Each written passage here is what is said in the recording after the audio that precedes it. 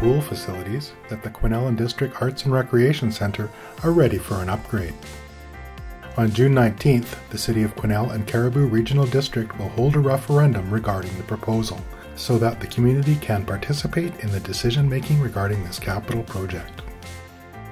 The proposed upgrade includes a new leisure pool with lazy river, new whirlpool and saunas, new family change room, and replacement of the tile around the existing 25-meter pool, which will remain part of the pool facilities. Exterior and mechanical upgrades are also included in the proposed project. Making this investment will enable the City and CRD to provide the North Cariboo with a modern aquatic facility that will meet the needs of residents for decades to come and improve the quality of life for those who call Quesnel home.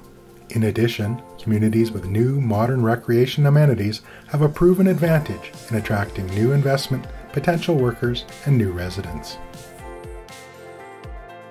The project's cost estimate is approximately $20 million. To move forward with this project, it is necessary to hold a referendum seeking public approval to borrow the funds for the work to be done. A tax increase within the North Cariboo Parks and Recreation Service area would be used to pay the loan if the referendum question passes. The official voting day for the referendum is June 19, 2021. There will also be opportunities for eligible voters to cast their ballot by mail or in advance of voting day.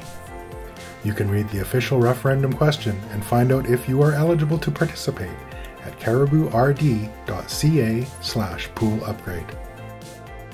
Your informed vote helps reflect our community's priorities and values.